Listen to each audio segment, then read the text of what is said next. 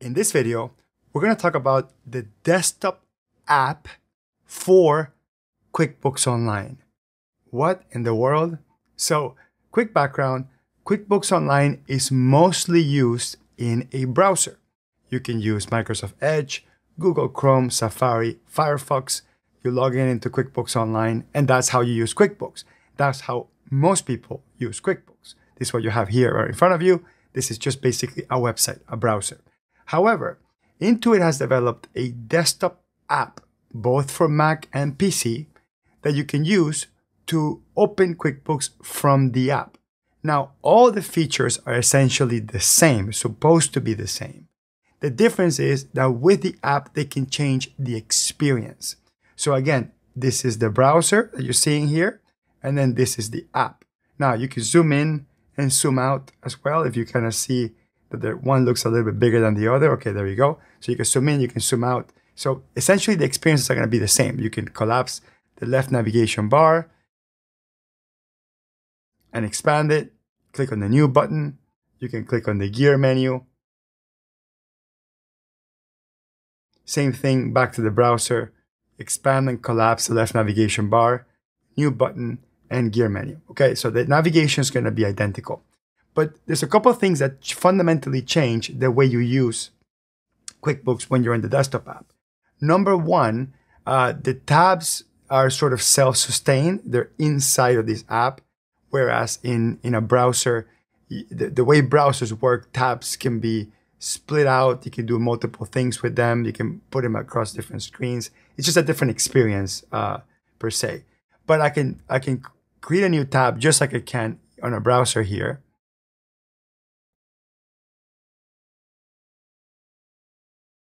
And now I have two active tabs. I got tab 1 and tab 2. So in tab 1, I can be, for example, I can be creating an invoice, just an example. And then while that loads, I'm going to go to tab 2. And then on tab 2, I can have, let's say, a profit and loss report.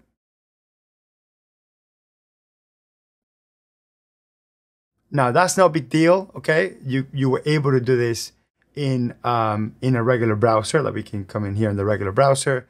We can duplicate tabs here, and then one can be in an invoice and the other one can be in a profit and loss report. So I haven't showed you anything new, anything different.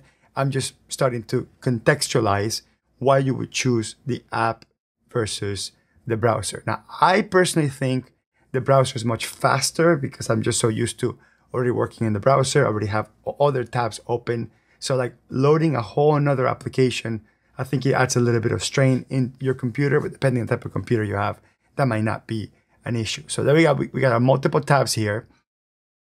If I switch back to my browser, I can hit Control Tab on my keyboard and swap through tabs.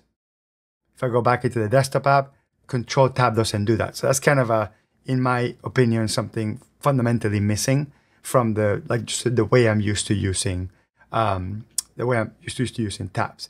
Anyway, let's talk about some of the really cool things that you get with the desktop app. Number one, you get this thing here called Desktop View.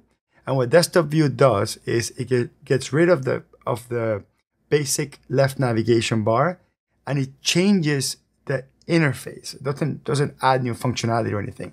It changes the interface, and then it gives you what looks a lot like the QuickBooks desktop homepage. It gives you all the icons. Like these are my vendor transactions. These are my customer transactions. These are my banking transactions. So they're basically trying to appease the folks that are moving from QuickBooks Desktop into QuickBooks Online. The left navigation bar also changes. You can collapse and expand as well, but it changes. It's just different, okay? And if I zoom in and zoom out, the left navigation bar is not part of what zooms in and zooms out. So that's just how they designed it. You take your pick, you figure out if you like that or not. Okay.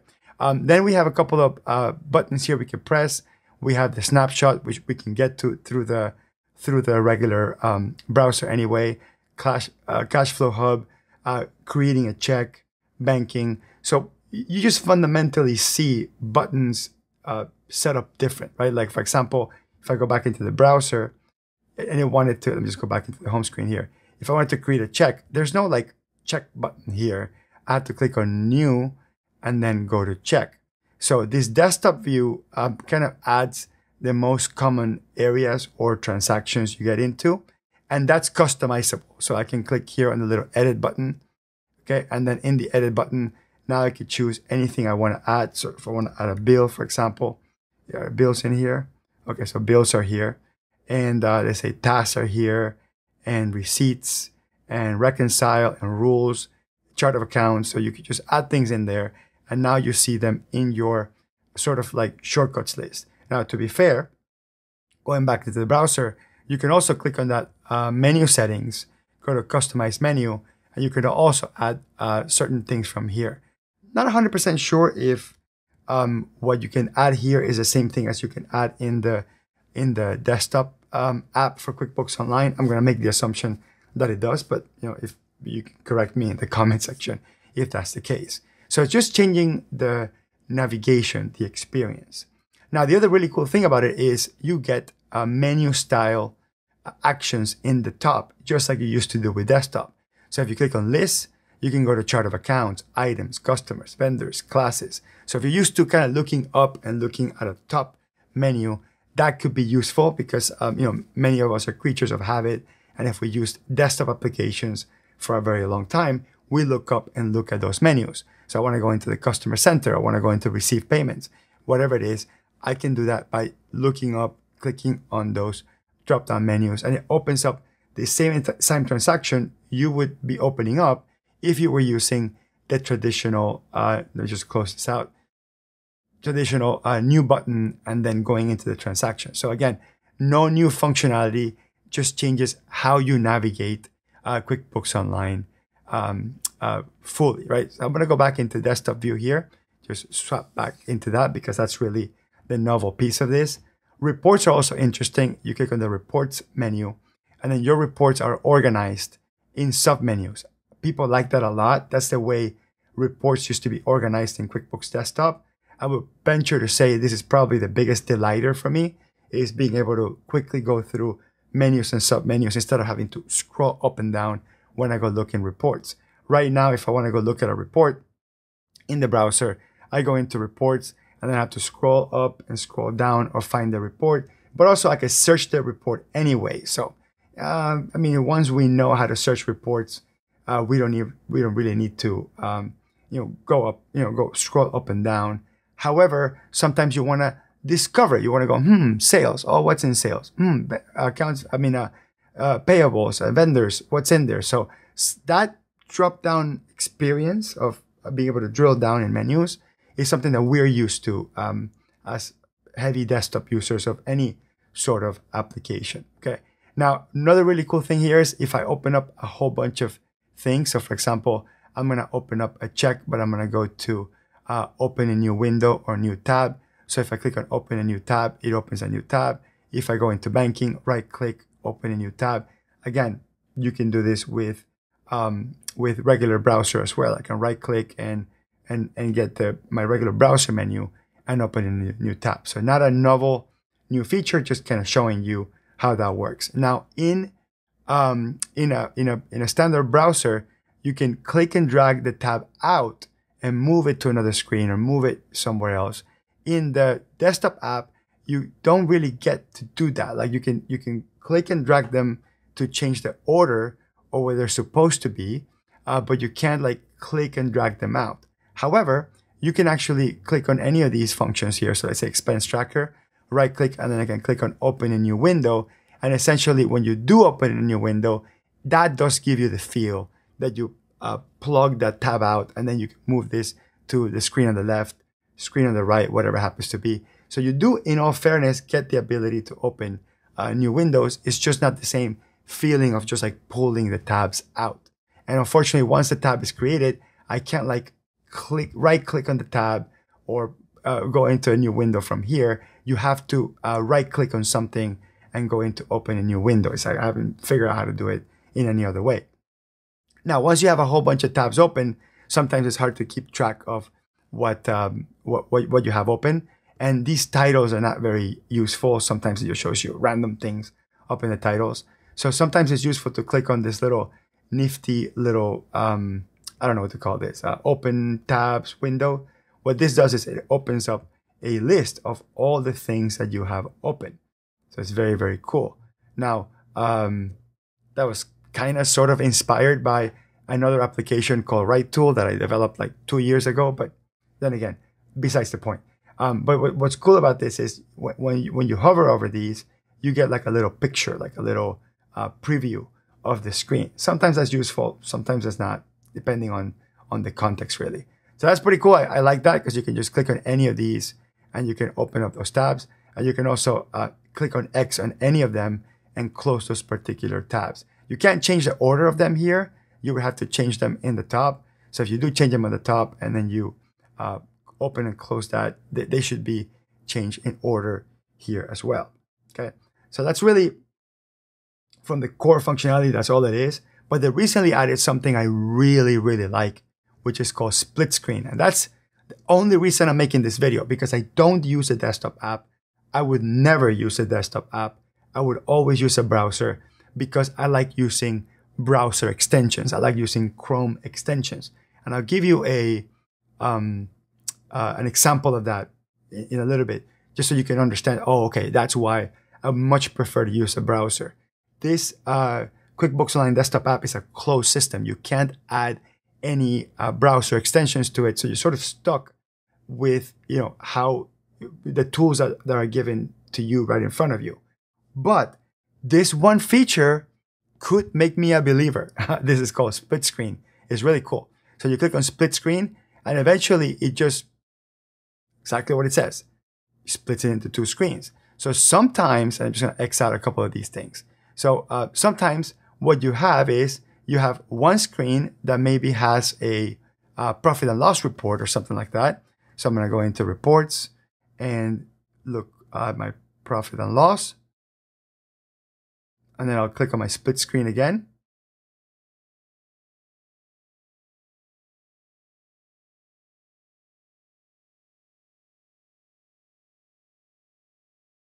And on the second screen, I get to search what I want. So I'm going to put here maybe balance sheet or something like that.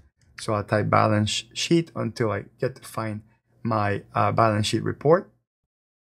Okay. And then we have essentially my balance sheet on the right-hand side and my profit and loss on the left-hand side. Now I can collapse this navigation bar, and it's just really neat that I can have these two things. Now, they've kind of, in my opinion, kind of missed the mark on this. There's a lot of like scrolling up and down and sideways.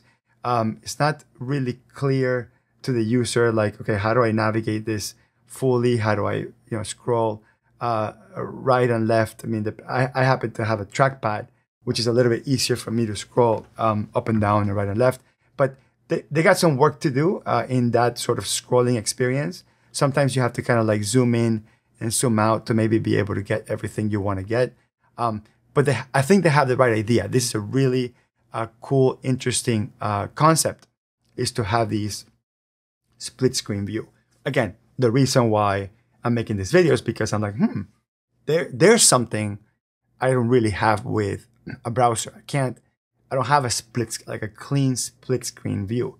Now, technically, I could go to a browser here and I can, essentially have one tab, pull it out, as I mentioned earlier, and then I could change the size of that.